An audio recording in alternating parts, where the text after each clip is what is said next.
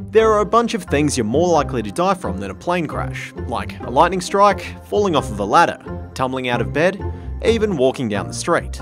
On average, air travel's actually a pretty safe way of getting around, and part of that is thanks to an Aussie science hero. David Warren, the inventor of the black box. When Warren was a kid, his dad died in one of Australia's first plane accidents. Warren thought having recording devices on a plane would help solve mysterious crashes. He ended up inventing the black box, which isn't actually black. It's also not just one box, but two. First, there's the cockpit voice recorder, which records sounds in the cockpit. Then, there's the flight data recorder, which records details about the flight and plane's instruments.